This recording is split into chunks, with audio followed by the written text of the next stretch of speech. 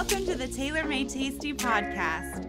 I'm Taylor, retired serial quitter turned goal boss coach, speaker, and consultant. I believe a beautiful life starts with a beautiful mindset.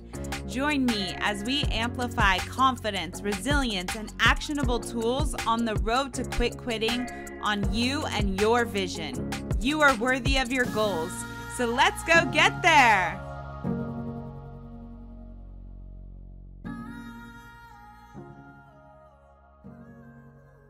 Hey y'all, welcome back to another episode of Taylor Made Tasty, the podcast.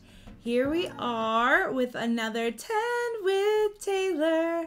And because I am dealing with my own personal disappointment right now in a few ways, I wanted to offer some perspective about how to U-turn your disappointment and choose to learn through it.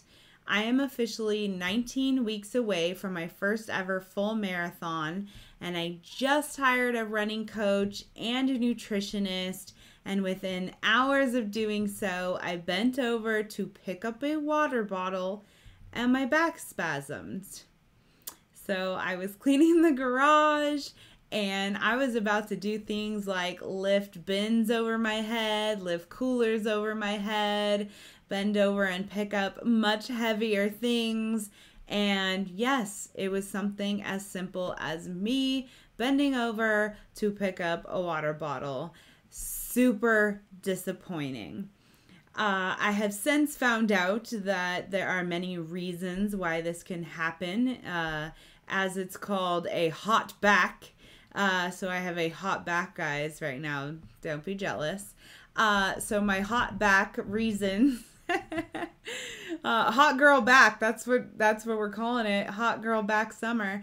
The reasons that may have happened could be from result of running and just the wear and tear on the body, but also the fact that I sit down in between running training, right, for most of my job, and then also sitting during activities like kayaking, floating, things like that are happening on the water.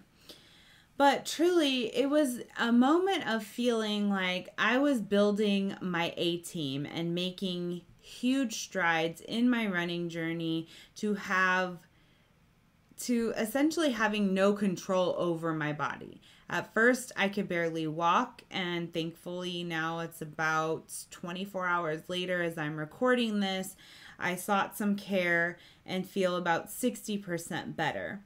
But I would be lying if I didn't speak my truth of being so freaking disappointed.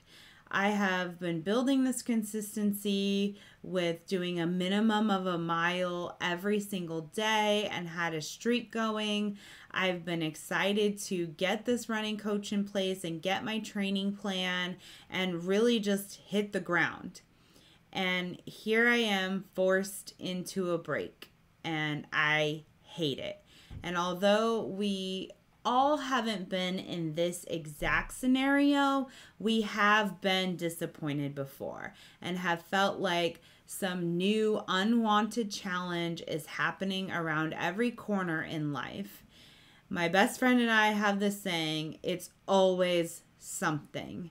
Whether it is running related or life related, there is always something coming up or happening that we have to learn to get through, get past, or get around. And as I sit here disappointed that it could be close to 2 weeks before I'm back to running and becoming increasingly more and more concerned about losing those 2 weeks out of a mere 19 weeks left and feeling very unprepared, I've had to coach myself through how to U-turn this disappointment. And the first thing is to honor your feelings. I'm a big advocate for sitting with how you feel, saying how you feel, and honoring that is okay to feel how you feel. Allow yourself to feel disappointed. You may find your sense of peace more easily if you allow yourself not to be at peace with the initial shock of disappointment. Let the feelings and the waves of disappointment come and go. Speak it out loud, even if it's only to yourself. Speak it out loud and honor your feelings. The second is do a data check. Start to ask yourself questions. How bad is it? Is it really that bad? Will this matter in a month? Will this matter in a year? What else can I do? There is always a pivot, always a move you can make. Start to bring out your creative side and formulate a different plan. It can seem like the biggest, most horrible thing that could possibly happen, but we do tend to dramatize things, and we know that. So doing a data check by asking yourself questions will help you decipher between feelings and thoughts that are truthful versus feelings and thoughts that are dramatized. And lastly, positive solutions. In my community, I call my clients solution-oriented badasses. When a problem arises, we immediately look for a solution. When we get stuck focusing on bad news or the feeling of disappointment, we lose sight of what is right in our lives and what is right in the world around us. We lose the gratitude for how much we have to learn and the potential for the options that we have, right? Some of those options may come out of your data check too.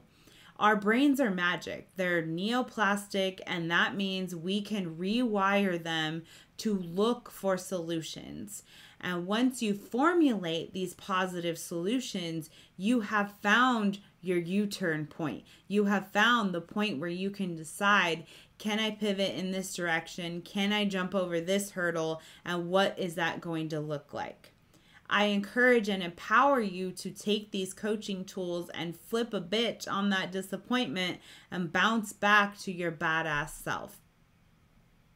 All right, y'all, it is time for the quote of the episode. This quote is from Henry Ward Beecher, and the quote is, "One's best success comes after their greatest disappointments." Henry Ward Beecher.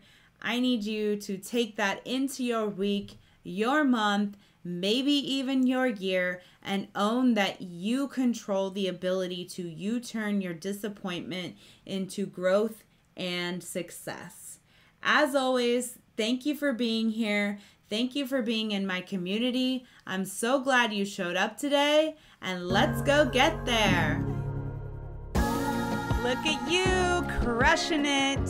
Thank you for joining me for another episode of the Tailor Made Tasty podcast. My hope is you always leave with a takeaway to implement in your own goal-crushing journey. I would love if you could take a moment to leave a review. And if you're looking for a community of goal boss badasses just like you, be sure to check out tailormadetasty.com/membership.